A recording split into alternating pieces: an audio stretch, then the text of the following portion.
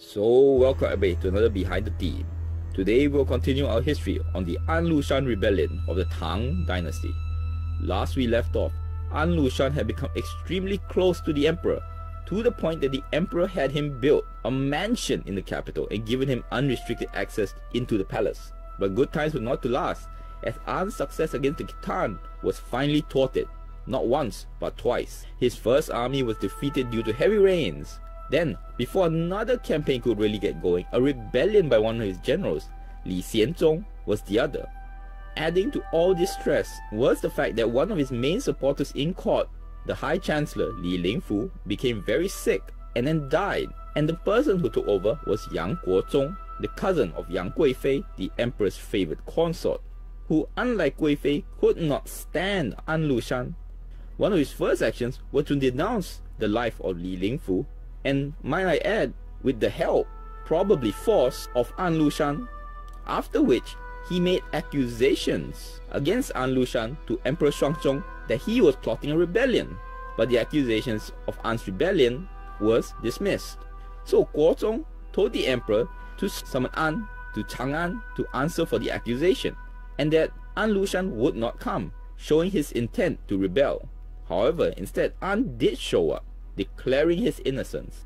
Thereafter, the emperor was on An's side even more, seeing this as nothing more than just court politics played by Guozong. Still, by 755 AD, An submitted a petition to have 32 native Han generals under him replaced by non-Han ones. This was accepted by the emperor, but opposed by Yang Guozong and his fellow chancellor Wei Jiansu, who saw the petition as a sign of impending rebellion. Yang and Wei then suggested a solution that An be promoted to chancellor, although only with ceremonial powers, and that his 3 commands be divided between his 3 deputies. Although Emperor Shuangzong initially agreed, in the end he still felt fond of An and instead sent the Ench, Fu Qiuling, to send fresh fruits to An and observe him. He was ceremoniously bribed, as usual, by An and sent a favorable report.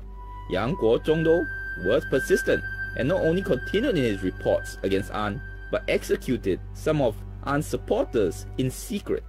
This obviously crossed some line, as thereafter we can tell An was preparing for something big when he refused to attend the funeral of an imperial prince in the summer of 755 AD, and he also did not offer to send a large number of horses to Chang'an in the autumn. At this point, even the emperor was starting to get worried and summoned him to the capital again, but this time no reply or person came to Chang'an. That is, till the winter of 755 AD, when An claimed he had received a secret edict from Emperor Shuangzong to remove Yang Guozong and march his men in the direction of the capital, with the best troops of the realm, I might add.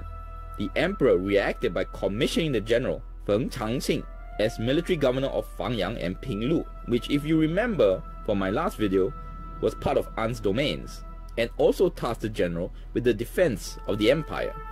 Feng was also sent to the eastern capital Luoyang to build up the defenses there, with another general, Gao Xianzi, who built up a secondary defense at the Shan Commandery, roughly in modern Sanmenxia, Henan. He executed An Qingzong and An's first wife, Lady Kang, and forced An Qingzong's present wife, the Lady Rongyi, to take her own life. An Lushan, though, was still moving his vast army of about 160,000 plus and crossed the Yellow River, capturing Chenliu and Yinyang in the early part of January of the new year. Upon reaching Luoyang, he pushed aside the ill-prepared army of Feng's, who then went to join forces with Gao, and both then retreated to the Tong Pass. They did not last long there, as soon the emperor executed them for incompetence and replaced them with Ge Han, who hated An Lushan long before the rebellion.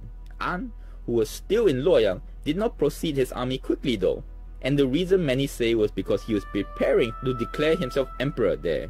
So that is the start of the rebellion of An Lushan. Next time, we will see the rise of a new emperor, of a new dynasty. Will he succeed? If you like content like this, comment, subscribe, let me know what you think. Thank you very much. Till next word.